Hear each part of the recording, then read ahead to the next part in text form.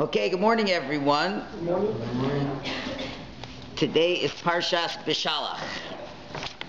And the highlight of this Parsha, we all know, is the splitting of the sea and the Shira, the song that the Jewish people sang on the sea. What is the SHMOS? That is a printing mistake. Okay, thank you. Well, the truth is, this is a class that can go either for PARSHA SHMOS, it can go for any one of these four Parshas, because really what we're going to do today is we're going to run a thread through all four Parshios. So really I could have given it at the beginning, I could give it at the end, depending on what I wanted to say. But you're right, it goes for any one. Okay, let's do a little bit of word association for a minute.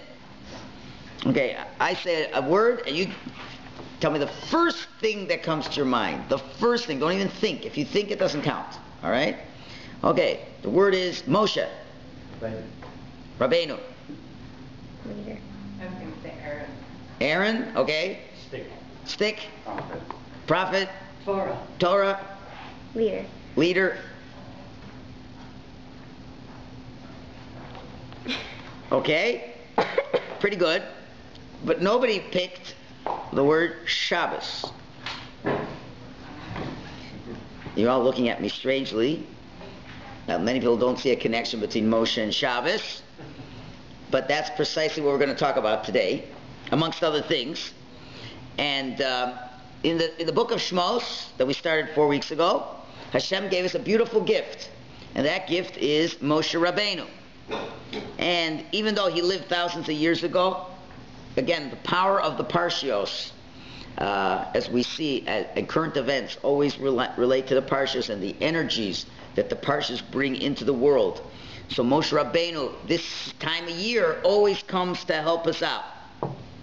And in order to really appreciate what Moshe Rabbeinu gives us, we will then be able to appreciate the gift that Moshe gave us, which is the gift of Shabbos.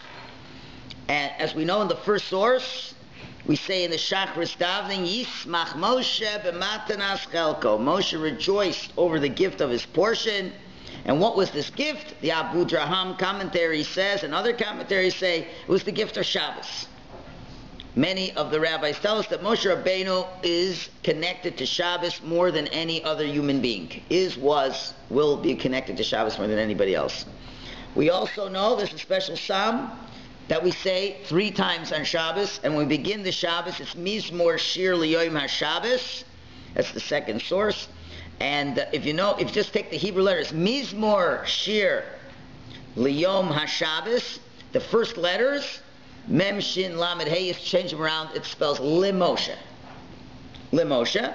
And the truth of the matter is, the Medrash tells us that who made up this psalm originally was Adam Rishon. Adam Rishon made up this psalm of Mizmor Shir Liyom HaShabbos. Then it fell into disuse, and then Moshe came and prophetically restored it. So we see that the gift of Shabbos is uniquely connected to Moshe Rabbeinu. Somehow he was able to revive the Shabbos of the first man. Somehow from the time of first man we had a Shabbos and it was lost. And Moshe gave Shabbos back to the Jewish people. So there's a big connection between Moshe and Shabbos. How did he give it back to us? So we know the famous Midrash, the third source. When Moshe saw the burdens of the Jewish people, he saw they had no rest. The Jews were working 7 days a week. So Moshe Rabbeinu, then as the prince of Egypt, and still with allegiance to Paro, suggested that Paro should get greater productivity out of the Jewish people by giving them a day of rest. If you rest them 1 day, you'll get more out of 6 days of work than working them 7 days in a row. So he figured, he says to them, you'll maximize their productivity. Really, that wasn't what he had in mind. He had in mind much more important things for the Jewish people, but that's what he gave them. So you could certainly appreciate how the Jews, when they got Shabbos, how excited they were to get it. Can you imagine working 7 days a week and now to get a Shabbos? It was amazing for them. And that was the gift that Moshe gave to the Jewish people, as it were. And Reb Tzadok says in the fourth source, he says, when it says this is his portion, he says the root of Moshe's holiness comes from the Shabbos. And not just any Shabbos, but the Shabbos of all Shabboses, which is Olam Haba. the world to come. So Moshe is very much rooted in the Shabbos. His soul is intertwined with Shabbos itself, which the Shabbos itself is rooted in the end of all time. So Moshe on his own was able to devise a plan to bring Shabbos back to the Jewish people in Egypt. Okay, so that is really one of the strongest word associations with Moshe Rabbeinu is Shabbos. Now on the other hand, you also mentioned Torah. Somebody mentioned Torah. That goes together with him being Rabbeinu. So we now see though that Moshe is the essence, Shabbos is the essence of Moshe's soul, and every year at this time we come back to that. Now there's another important thing we have over here. You know there are 4 elements that exist in the world. What are the 4 elements? Fire, water, wind, and earth. Right? So, if we look at the 4 elements, which element is so dominant in this story? The answer is water. And whenever things become often in any Torah narrative, you got to stop and take a notice. I made a little list over here, so you don't have to write so many notes here. There are 10 things, at least that I found. Maybe you'll find more. From the beginning of the story of Egypt till the Jews leave, 10 incidents of water. Number 1, the Nile River. That was a pretty important part of the story. That's the god of Egypt. Number 2, the Egyptian astrologers are able to foretell that the demise of the Jewish Savior will be through water, which to a certain degree was true. But initially they thought it was directly through water, and that is why, number 3, the Jewish baby boys were thrown into the Nile River. Okay? Now, how does Moshe Rabbeinu survive? Moshe is put into a basket by the river, in the water. The daughter of Paro, just, apparently, coincidentally, right? Seemingly coincidentally, is bathing in the Nile River when she finds Moshe Rabbeinu. Moshe's name, the word Moshe means min hamayim mishisu, from the water he was drawn out. Right? The first 2 plagues. First plague is on water. Second one, Svardeya, comes from the water. Okay? When the Jewish people in this week's Parsha want to leave Egypt, what was Moshe Rabbeinu busy doing? Trying to find Joseph's coffin. Where was Joseph's coffin? It was submerged at the bottom of the Nile River, and Moshe Rabbeinu had to miraculously get the coffin out of the river. And of course, we finally culminated this week's Parsha again with the Sea of Reeds splitting in half and the Egyptians drowning in the water. Now, isn't that a lot of water for one story? So when you come across this, we got to understand something about water to understand this story. You understand? So we got to explore 3 issues today. Hopefully we'll get all 3 done. Number 1, where does water fit into this entire story of the Jewish people? Number 2, where does Moshe fit into Shabbos? And number 3, what's the connection between Shabbos and the Jewish servitude in Mitzrayim? Those are the 3, and the Exodus as well, going out of Mitzrayim. Where does that fit in? All right, so these are the 3 issues we have to talk about, and hopefully if we'll have time at the end, we'll understand why it is a very strong minhag, that Jews eat fish on Shabbos unless they're allergic to it. But otherwise, you're really supposed to eat fish at all 3 meals, and especially at Shalosh Seudos. That fish. Hopefully in the next hour you will know why. Okay? All customs that Jews have is not little things. It's not like, it's not like the corn that the pilgrims ate for their Thanksgiving meal with the Indians. There's real reasons why we do everything. So we're going to see why is it that Jews eat fish. Now you can eat any kind of fish you like, but we do eat fish. So when we get to that part, we're coming to the end of the class. Okay. So now we're going to talk about for the next 10 to 15 minutes about this is the main concept. Once we have the main concept and you got the idea, we can work a lot of amazing things with this. And the topic now is going to be 2 words we're going to talk a lot about. The first word is called chomer, and the second word is called surah. The Maral, as well as many other rabbis, have an overall way of looking at the world and how they decompartmentalize the world. And he looks at reality and divides it up into two domains. One is called chomer. Chomer literally means matter, matter as in physical matter. And tsura means shape or form. And he uses these terms frequently in his writings. So let's explain these terms. I'm going to spend a lot of time explaining, because if you don't understand the terms and the way he applies them, then we're just not going to understand any of the thing we're going to go with today. So let's take an example. Let's say a person who is a sculptor. A sculptor, now I'm not an expert in this, so if I make any mistakes, I plead ignorance in this, but imagine they start with a hunk of clay or a hunk of rock or whatever, and then they start working with it. Either they're shaping it or they're chiseling or whatever. And let's say the person is trying to make a statue of a king. Okay? So what do we have? We have a lot of chomer, a lot of matter. That's rock, a big chunk of rock that was taken out of a mountain or wherever the rock was taken from. The sculptor looks at the king or the object that he wants to sculpt, and he looks at this block of rock and says, I'm going to make this block of rock turn into a sculpture of the king.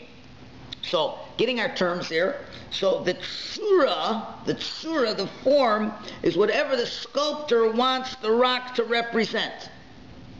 On the other hand, the matter of the rock is the physical matter of the rock from which the figure is sculpted from.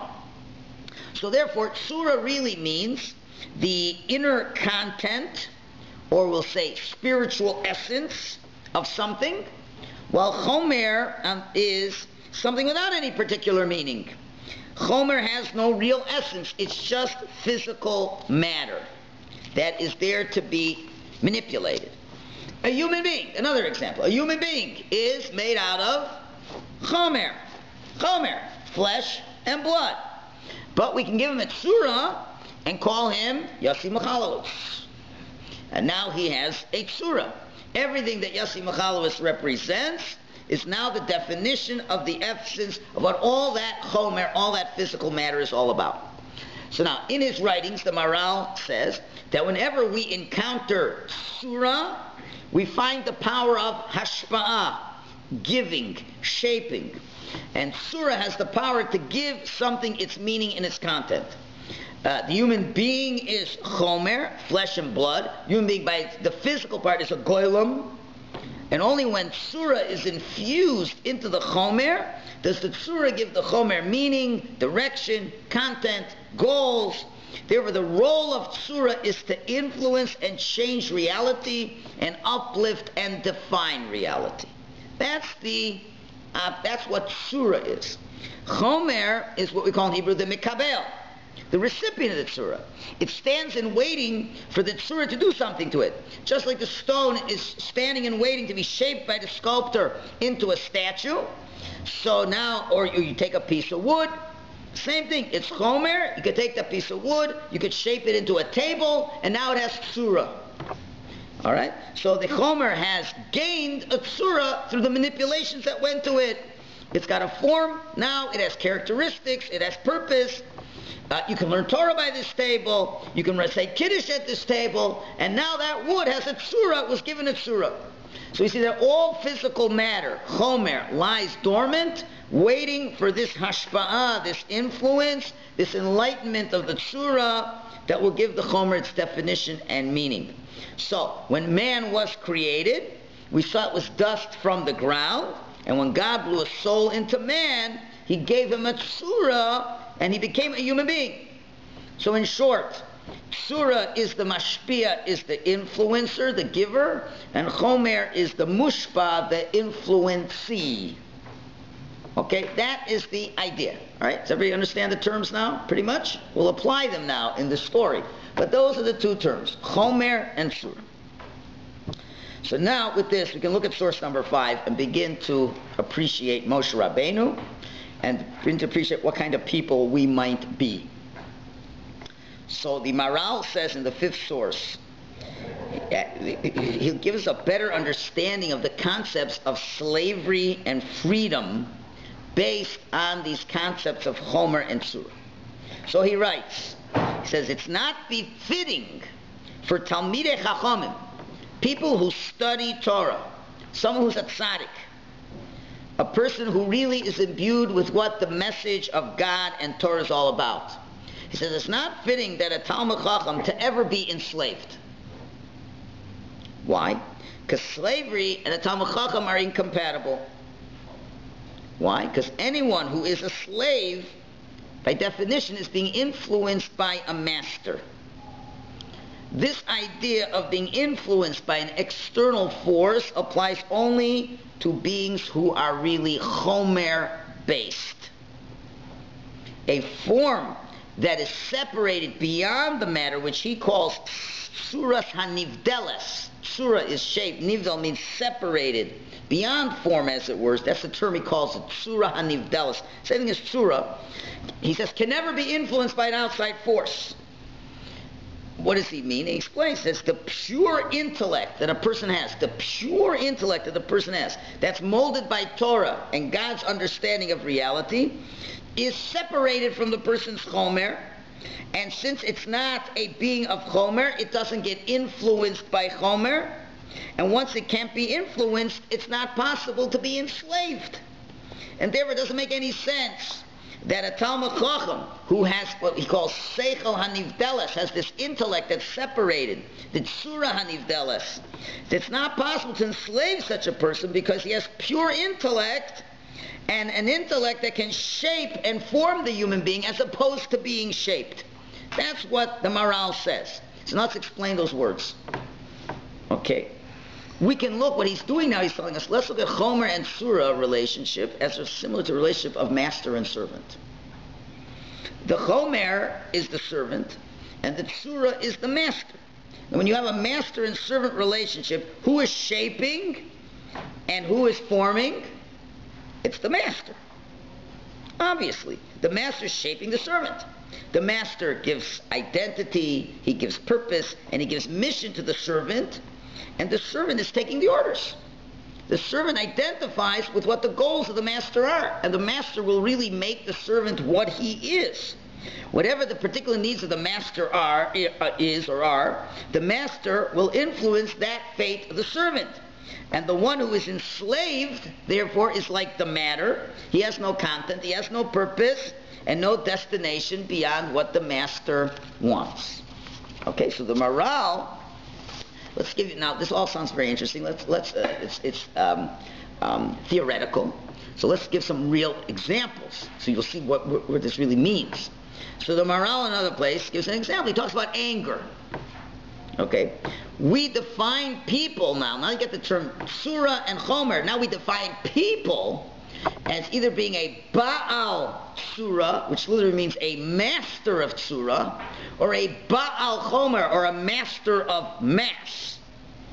In other words, there's a master of form and a master of matter, which really isn't a master of all. It means he just has the essence of matter.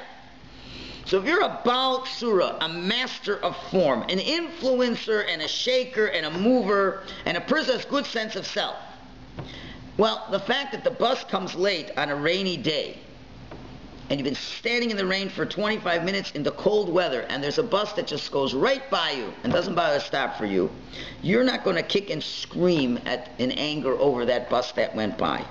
Why? Because it doesn't befit a Baal Tzura to lose his temper. A Baal Tzura is the active one. He defines, he influences. He doesn't get influenced. Right? On the other hand, the Baal Chomer, the person of matter, he's tossed around like the wind. And if a person is a Baal Kas, a person gets angry, a person has an ability to get angry, he really is a person who's acted upon. He is the Nispael, he's acted upon. And he is the person who really is enslaved. You act upon him, and he becomes a piece of clay and molded according to your directions and instructions. We know, people with tempers, we know they have buttons. And all we need to do is push the button. And look, watch him go. You just know. Person with temper, they always have their red flags. You mention a certain topic, the guy goes out of control. He just can't control himself. Every spouse knows the other. If they have an angry spouse, they know exactly which buttons to push and to bring out the greatest amount of anger. Now, isn't that person who is the angry person who's getting his buttons pushed or her buttons pushed, isn't that the manifestation of chomer? It's matter that's being shaped and molded to the degree that the shaper wants to shape and mold the person. So that's a good example of a person who's steeped into chomer. Okay? Certain people, you just say one thing and they fly off the handle, going crazy. Because that's the kind of person they are. When we talk about surah nivdelet, this separated form, we're talking about a form that's not connected to matter. And this is defined by a person's spiritual content versus physical matter. Okay, now this is what the Maral is saying, that you can never enslave a person who is a Baal Surah, because he's not affected or influenced by outside forces. That's why you can never really enslave a proper Talmud Chacham, because he uses his intellect and he shines with surah, with depth, with essence, and therefore slavery is incompatible to such a person. How can a person who's a master of intellect and Torah and good deeds and connection to deep spiritual ideas be controlled by someone else? It's just the opposite. It's the Talmud Chacham who's mashpi on others, who really is able to control, in a good way, to control and influence others. Therefore, this is what the Maral is saying. The key to whether a person will be slave or free is determined in whether he's a Baal Chomer or a Baal Tzura. Are you a person who's like a lump of clay, totally connected to the physical reality and can be manipulated by every outside force? Or are you a Talmud Chacham, the one of the Seichel Nivdelet, this separated intellect, the Tzura, that's behind the manipulation of, it's beyond rather, the manipulation of outside forces, and that intellect of such a person has a good sense of self.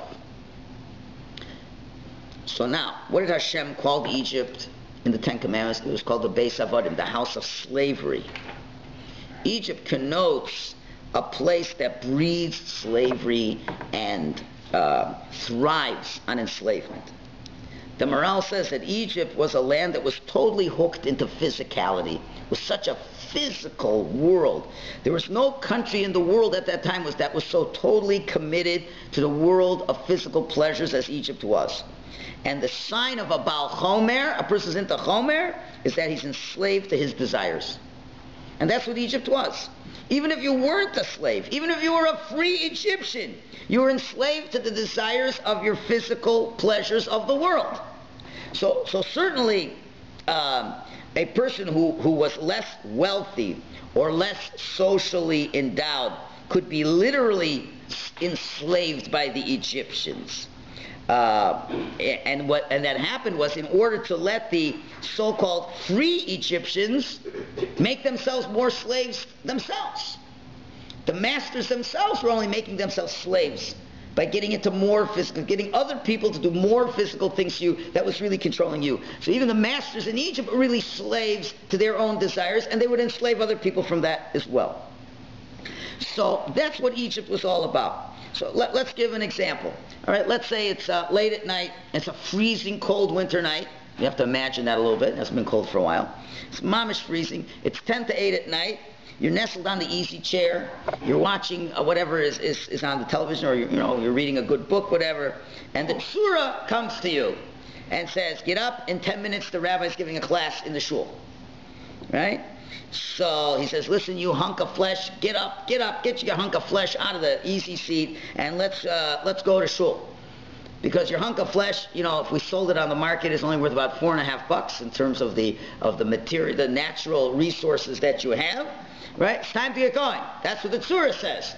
And the chomer says, "I ain't going to class." Why? I just like it the way it is. I'm just a hunk, and I don't want to be moved. Not that they're using any intellect here, it's just saying I'm not interested. So Mitzrayim was that house of slavery, because it's where chomer ruled. We all have a lot of chomer. You know, that's where gravity comes into play. We like to be rooted in one place, and really something else has to really work you over to make you and shape you and do something with you. Right? That's the way it is. So it was in this world that Moshe Rabbeinu was born. And the Hasidic masters say, even but once Moshe was just born, the state of slavery was diminished significantly. Just his presence, his aura, did that. Because Moshe was the opposite of slavery. Moshe was the pure intellect, was the pure tzura, and that's why he would be the one to get Torah. And therefore he reached a level, the morale says he reached the shlemus malus tzura. He reached the highest level that a human being could reach in terms of this tzura, being able to be a shaper and identify with reality and be able to shape himself and to shape others and the Jewish people. And obviously that's where the Torah comes into play over here. So it had to be the person who would take the Jews out of the house of bondage. The house of slavery has to be the freest person of all. And that's the Talmud Chacham, is the freest person of all. That's point number one. Right? We're okay. So far it's okay. Now, what would you say? How many of us are free people today? How many free people do you see in the world? Well, there's a continuum. Right? But as I've always said, to much the people's chagrin, and people will argue with this all day long, but I don't care. You know, anyone who feels they have to change their wardrobe because somebody said so is acting out in that area, the area of Chomer. Just because somebody said that the style now is this, and as soon as they snap, you say, how high should I jump and how much money shall I pay? You know, that is exactly what Chomer is. That's exactly what Chomer is. I still don't get it. You know, I'm open to having people explain it to me. They'll say, well, everybody does it. So I just say they're all a bunch of Chomerniks. You know, I'm not talking about where your clothes are wearing out. They wear out. They don't. You worn them out. Of course, you have to get enough. I'm not saying people should not dress properly. You shouldn't go with holes in your jacket and things like that. And if it's broken, you should replace it. But the fact that you have to be up to date, you know, there are people, I'm told, who have closets full of clothing that's perfectly useful, and they've hardly been worn. But you have to get a new wardrobe because that's the new style, means that somebody in France has a very strong power of tzura, and there's millions of chomers that are willing to do whatever the guy says, and there isn't even any intelligent reason to do it. Now, I'm not going to change the world, but I just don't get it. You know, it's not that we're saying that like we should not give up our togas from 2,500 years ago. Okay, but you want to look like an idiot with a toga? I'm saying, you know, there are different, you know. So it's a 2-button suit, no 3-button. What's in a 2-button suit and a 3-button suit? You want to tell me? And if it's a double-breasted, single-breasted waist, like what does it matter? What does it matter? Are you any less of a person? Now I have, how many you got here? 3 buttons. Okay, what if now all of a sudden, no, you have to have 2 buttons. No, do I look so out of place with a 3-button jacket, suit, not a 2-button jacket? Right? And if, you know, if the lapels have to be, you know, and then one day there's like no lapels, right? You have to look like this. It looked like Nehru, right? There was a time where the Nehru jacket was in style, right? I think that looked ugly. As a matter of fact, it didn't stay very long, right? But they all jumped together. I remember when I was a teenager, the Nehru jacket was the big thing. All my friends had to get one. You have to get one because everybody gets one. So like, totally don't use your mind. As long as the checkbook is wide enough, you go and buy it. Right? And that's the way it is with so many other things in life. So that's where the realities of Chomer are. Now the clever person, there are very many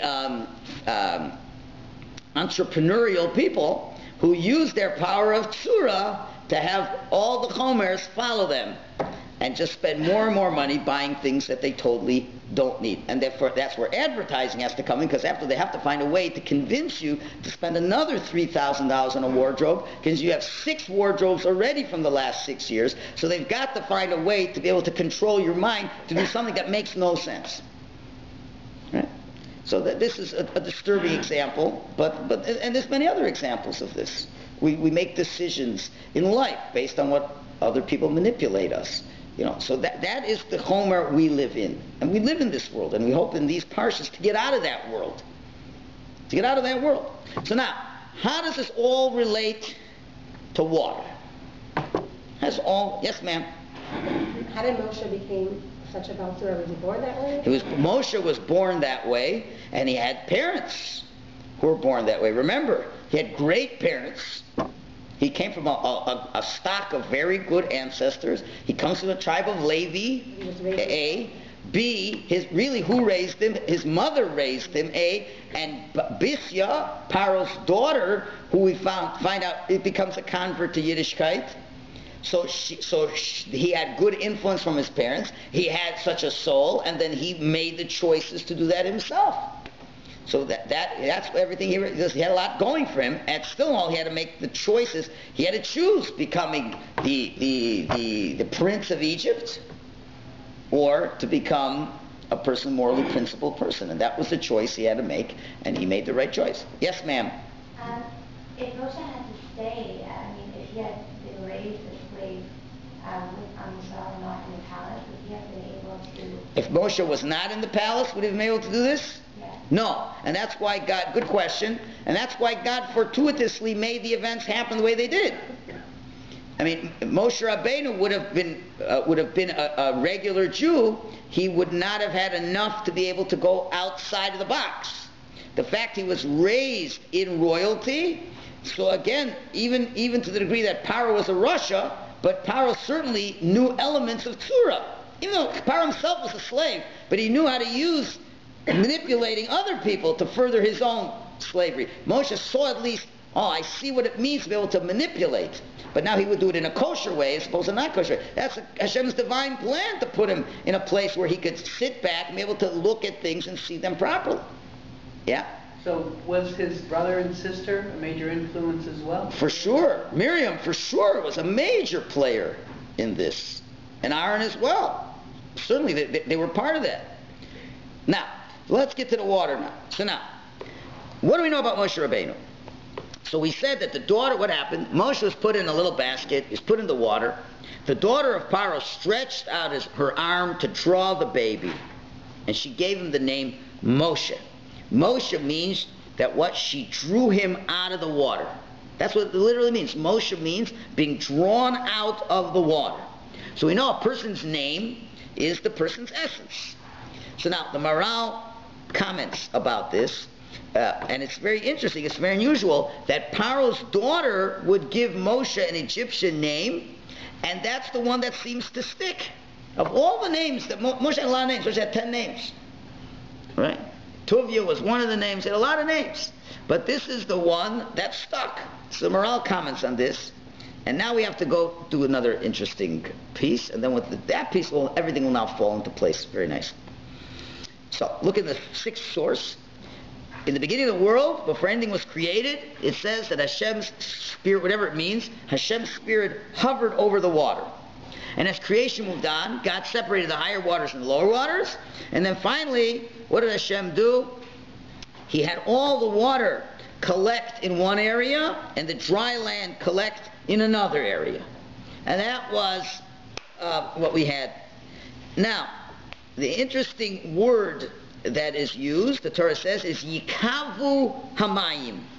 Yikavu Hamayim. Let the waters gather together.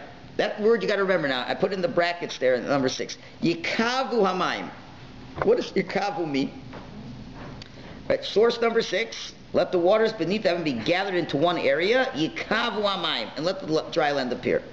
So Yikavu can come from the word to gather, but there really could be two explanations.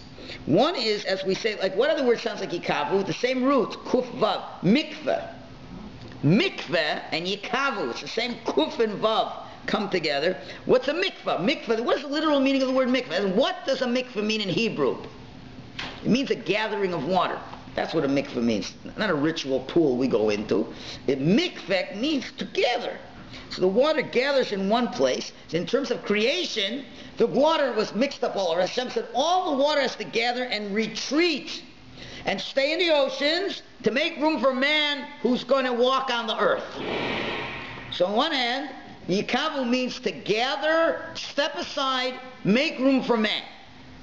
The Medrash now says there's a second meaning. Yikavu can come from the word Kuf Vav again, tikveh. Tikva. What's tikva? Hatikva. What's hatikva? The hope. Anticipation. So the same root, yikavu, can mean gather, can also mean anticipation. So what's the anticipation for the water? So Hashem said like this. It's a double meaning and they're both true. The waters, yikavu, stand aside, gather yourself in another place, make room. Man is going to rule the world. And you can't make any trouble. You got to stay in your place. If the waters all over the place, man cannot live on planet Earth. If the waters are in the oceans, and they stay in the rivers, and you have the dry land, the man can do what he's meant to do. But God said to the waters, but you can always hope. You can always hope that one day you get out of your retreated position. And one day you'll be able to once again flood the earth as well. If man does not do what he is supposed to do. And this has been the constant battle between the mankind and the water. And this is almost the love-hate relationship that the sailors have with the water. There's an amazing thing that, man and water, and, you've seen this, Elena, with tsunamis and things like that, flash floods and all these things. It's not just a simple thing. Whenever you look at floods and this kind of damage, you have to begin to understand, based on the medrash, what's really going on over here.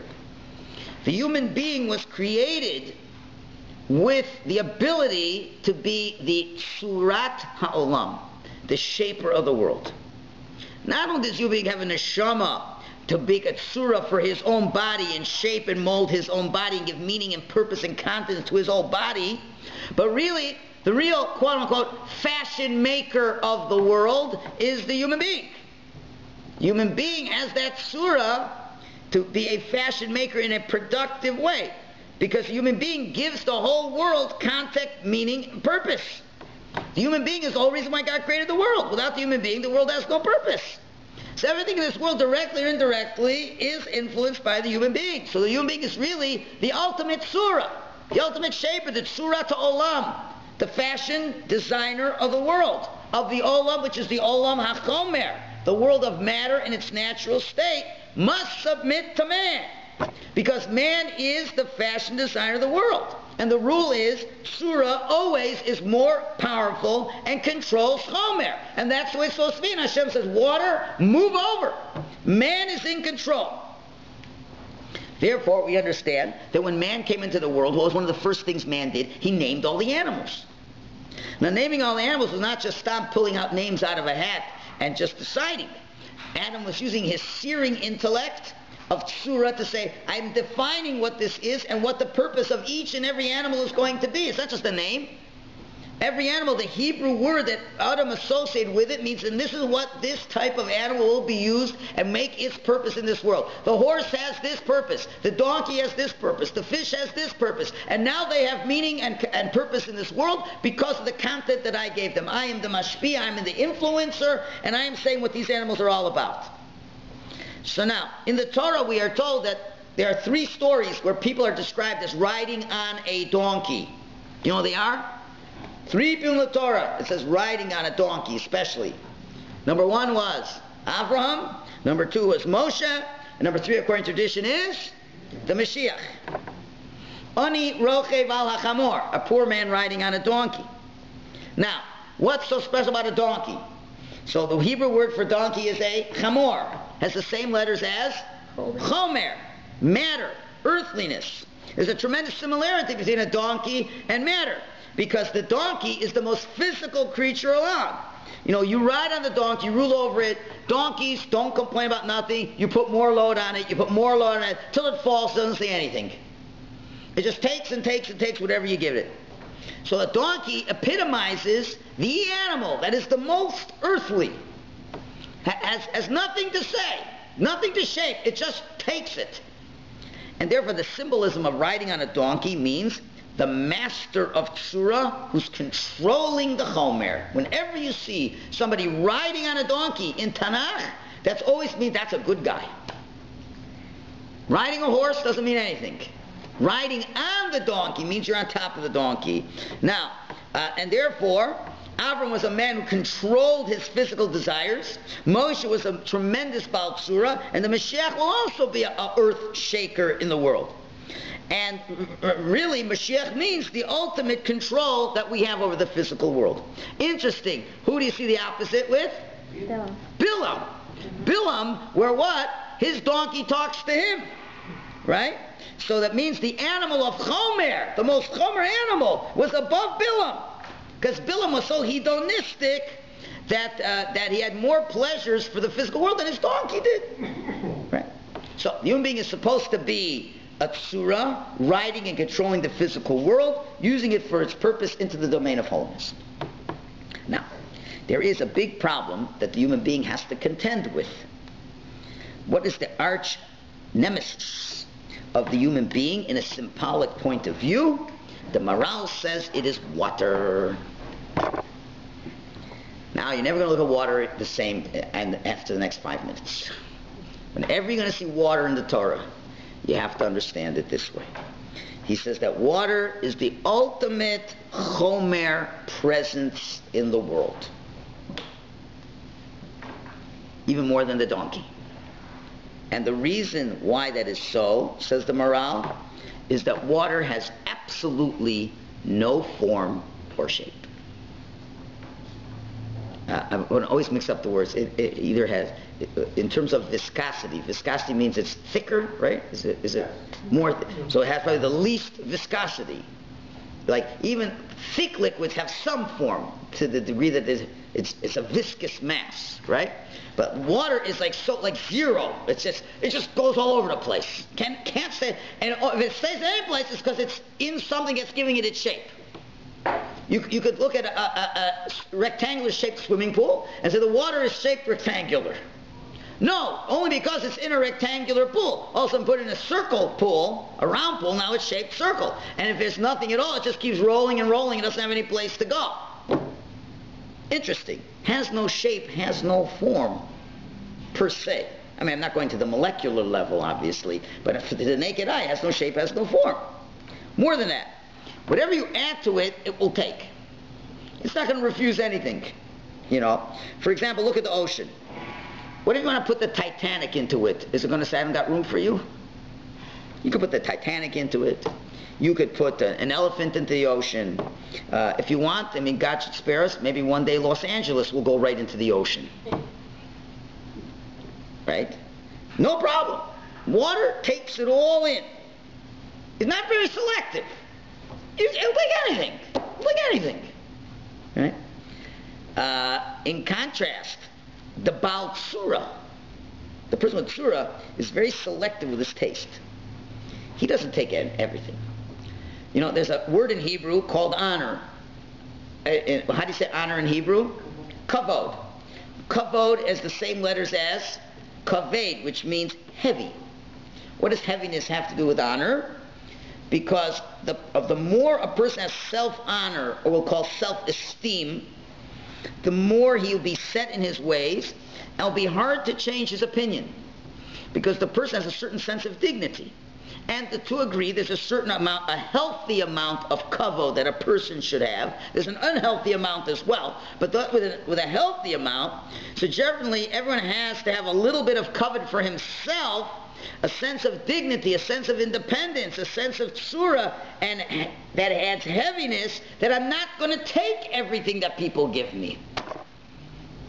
The person who has his own self-worth says, I don't do that stuff. That's not for me. I don't take everything. Water is the antithesis of tsura. The antithesis. What do you know about water? Water is extremely light. Now I know you say, what do you mean it's a heavy thing of water? That's when you put a lot of water together. A little bit of water is very light. And the water is saying, you know, come inside, I'll take it all. You know, when you call a person in Hebrew, they call a person a kal. They call a person, he's a kal, he's a light person. It means that, you know, whatever you tell him to do, he goes with the flow. It's like a chameleon. Different companies of people, he acts differently. The more chomer something is, the less spiritual it is, the less permanent it is, the less directional it is. Can't water give life? Okay, we'll talk about that. I don't know if we'll have time for that. That's a whole good question, and I need it's a good question. I need another class to explain that. It's a good question, but I got only another 20 minutes or so it's a good question. Now, so water is the quintessential manifestation of Chomer in the world. It doesn't oppose anything. It flows with the tide. At the same time, it will dissolve and corrode things. It will seek to cover up the whole world with its presence because it's so Chomer. That's the whole symbolism of the waves going ashore. The water really is yelling to me, I want to take over the world. That's what the water is saying. I want to take over the world. I want the world to be a Chomer world. And God says, no, you have to stop at this point. But there's always this battle. Everything you see the water, it looks so pretty here at the seashore. We have to know the deeper message is the water wants to take over the world. The Chomer wants to take over the world. Does not want Surah to conquer it. And that's why wicked people are referred to the raging waters. Okay? So now, that's the ongoing battle between man and the water. And the truth is, at the beginning of the world, the water did cover the whole world. God says, no, you got to move over now. You got to make room for man. But he's hoping to take that water over again. So as long as man is the real Baal Tzura he's meant to be and shapes the world that God wants him to shape it, so the water will have no power against him.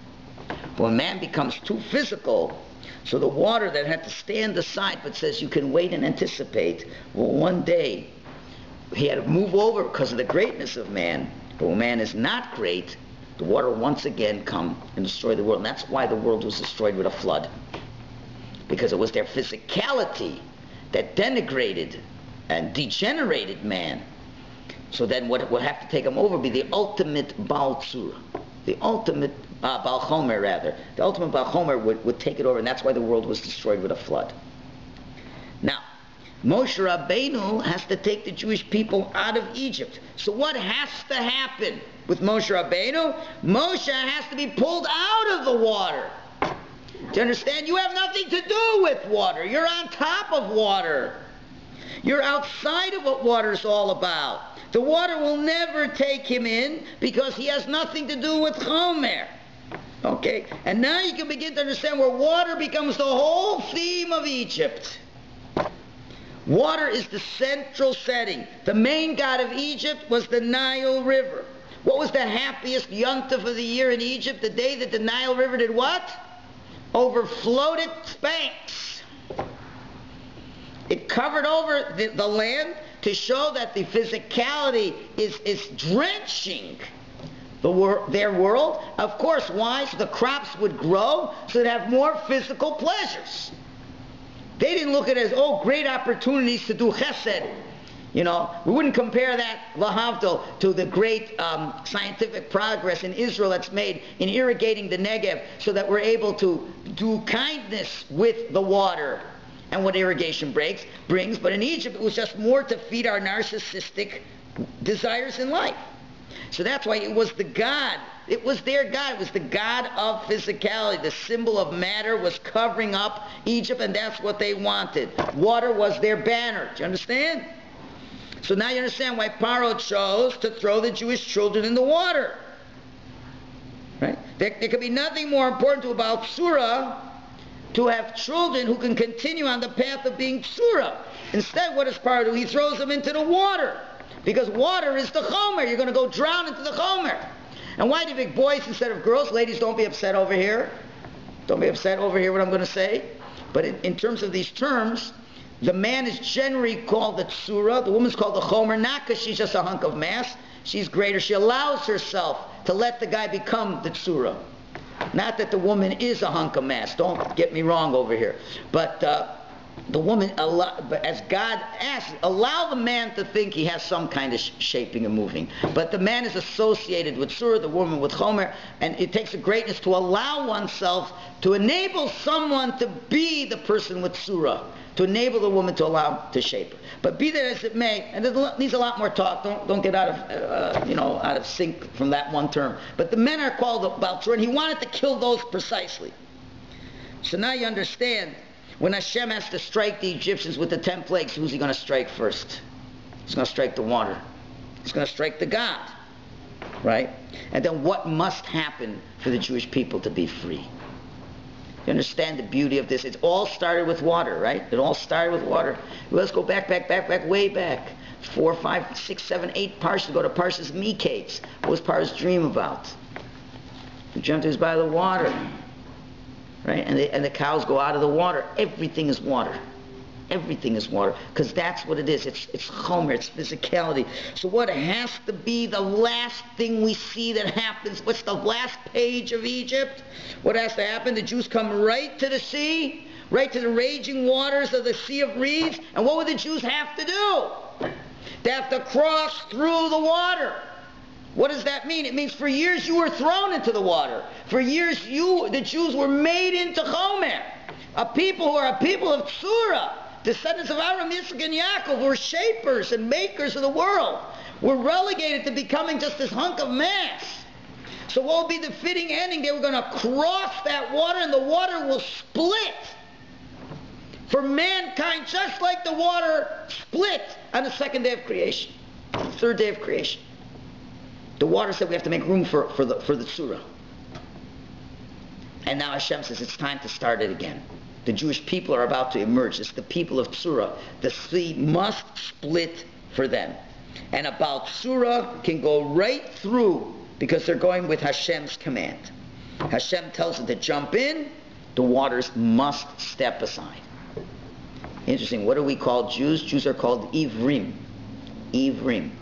Take the word Ivrim. The first three letters is Avar, and the next two words is Yam. They cross the sea.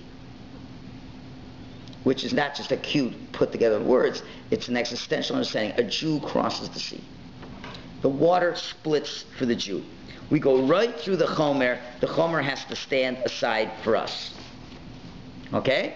Now, and that means the world must submit now. The world is the chomer that must split, that must submit to the Jew. Source number 7 says in Tehillim, it says, Vayar hayom vayonas, we say it in Hallel, the sea saw and fled. What did the sea saw? What did the sea saw? It saw the coffin of Joseph. What was the story about the coffin of Joseph? It saw the bones of Joseph. The Jews finally got it out. They saw the bones of Joseph. Why did it move away? Because Joseph was able to control his chomer and not fall into the seductions of the wife of Potiphar, and used his seichel instead. It was in that merit that the Jews would cross the sea. Obviously you understand why the Egyptians get drowned, because they're the ultimate chomer. So you see, on the one hand, the people of Tzura can split the water, while the people of chomer get drowned by the water, a reenactment again of the flood to them as well. Now, when the daughter of Paro was bathing in the sea, the Medrash says, what was she really doing? The Medrash says she was fed up of her father's way and wanted to convert to Yiddishkeit. And what was she doing at the very moment that Moshe went into the water? She was using the water as a mikvah to finish her conversion process. Okay, don't ask me who the Bezdin was and things like that. That's technical questions. But that's what she was doing. Not another coincidence. Now we understand the idea of a mikvah. When mikvah, we have many times use of a mikvah. When a non-Jew becomes a Jew, when a woman who's been controlled by the chomer of the physical period in her life now goes to the mikvah, and for that matter, when a Jew falls into a state of ritual impurity of tumah, these are all coming from chomer. These are all things of chomer. The non-Jew is more into the chomer of the world as opposed to the Jew who is the tzura. The woman who's been controlled, so to speak, by external forces temporarily, as it were, has been exposed to chomer. People who become tameh have exposed to chomer. So now you go into the water. Now let's think about this for a minute. So at first blush, look what's going on over here. This looks like the water is going to drown you. Now, you've got to totally be submerged in the water. If you're not totally submerged, it doesn't work. So you have to first go into the water, totally stay in the water, and in theory, if you would stay there forever, you would die. God forbid. Right? It looks like, when you start, you're being conquered by the water. Right? You're in the water. The water has you. And to a certain extent, the person was at a state temporarily where the chomer was controlling you to a certain degree, against your will, not against your will, whatever. So you're caught by the water. Now, when does the person become kosher? When does a woman become pure exactly? When does anyone go into the mikvah? When do you become pure? When you're in the water and submerged in the water? What if at that moment, theoretically, a person was tameh, wanted to eat some holy food in the water, And you can't do this. When is a person considered tahor? When they're covered by the water? No. The halacha is when you come out of the water. Even though you've been covered by the water, you're still not, you don't make a bracha yet, because you haven't done anything yet. Even when you're in the water, you haven't done anything yet, because now you're still submerged by the water. The kosherness of the Jew, when does the convert become the Jew? What if God forbid, the convert goes into the water, gets a heart attack under the water, never came out? Be an interesting question. I don't know if it ever happened. But from Allah's point of view, they probably would not be considered a Jew, because they didn't come out of the water alive. The moment you become Jewish is when you come out of the water. The mikveh procedure, to be complete, you have to be totally submerged to show that the water is capable of drowning you, and in the past has been drowning you. But notice, when you come out of the water, you're making a statement that you are the master of the water.